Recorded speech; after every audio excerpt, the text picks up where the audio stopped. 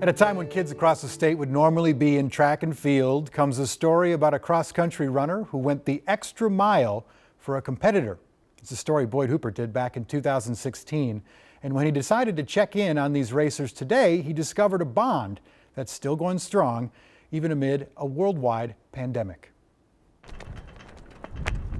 Rock, paper, scissors, who's starting with the ball? From first grade Let's get started right away, guys. to crossing a high school stage, Go, go, go. children are taught to follow the rules. I don't know how to catch it. Gracie Bucher is glad at least one person knew how to break them. Try again, Red, try again. Last year, as a 7th grader, Gracie finished just 2 runners back from a trip to the state cross-country meet. Everyone was like, you're going to make it next year, and I was pretty excited. Number 744 was still excited at the start of this year's section meet, till Gracie sensed early in her race something wrong. And I realized I was falling behind, and I was like, I'm not wanting this hard enough. I have to keep fighting for it. Fast forward now to the finish line. Gracie, just coming into view, is in trouble. And the Wyndham girl's really struggling. I just couldn't feel anything, and I did not want to fall. I just wanted to cross the finish line. But then, this. Gracie pulls herself up. She just keeps falling. She's trying to finish, and there's a sight here. And then bad gets worse. Excruciating. Gracie's mother watched it all. Was told you can't go out, and people were screaming, you can't touch her, you can't touch her. You can't touch her. You can't touch her. It's a high school cross-country rule. Oh, my God. A rule that meant Gracie would continue to struggle alone. You want to help them, but yet you know that if you go out to help them, they're automatically disqualified. I just wanted somebody to do something.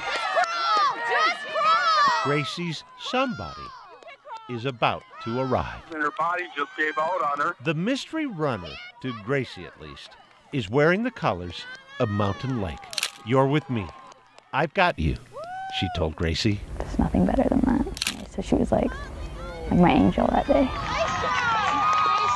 Then Gracie's angel all but carried her across the finish line. It was so instinctual on her part.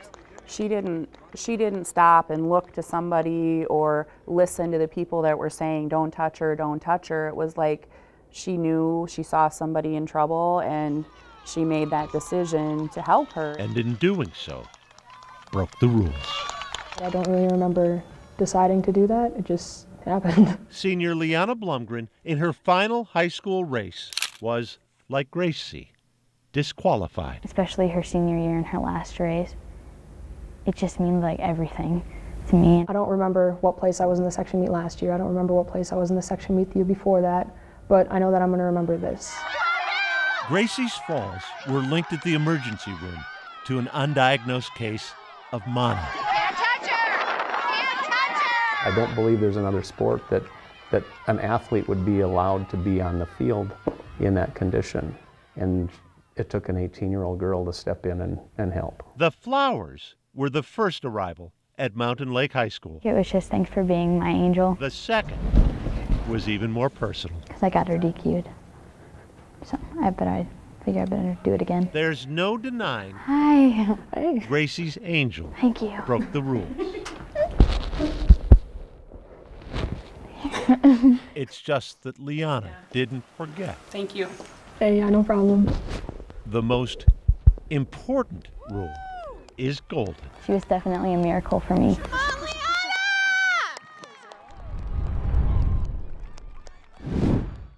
After that story first aired in 2016, it spread literally around the world.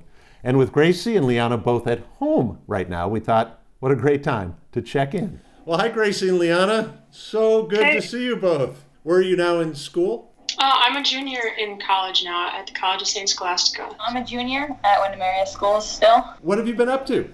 Prior to this whole COVID outbreak, I was in track and cross country and choir at college. Track season, of course.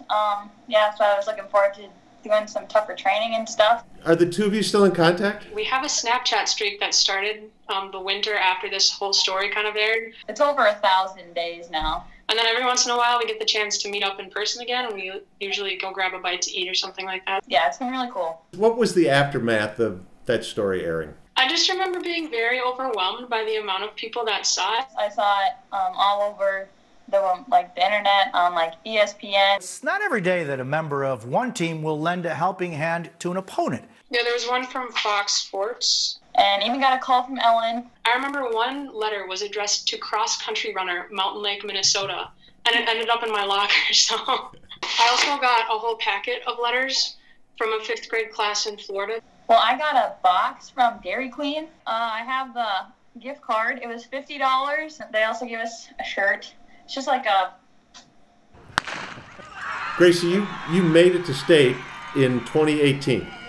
And this past fall I did as well. Liana, when you heard that Gracie had made state... Yeah, absolutely, I was going to be there. The koala bear. I had a stuffed koala bear, and on the bear there was a little tag that said congrats on qualifying for state. She originally hit me with that DQ pun, so I decided that I needed to give her a pun back. Can't touch her! The rules have now been changed, correct? Okay, so in our scenario, I wouldn't be disqualified, but Gracie still would be. Good change in the rule?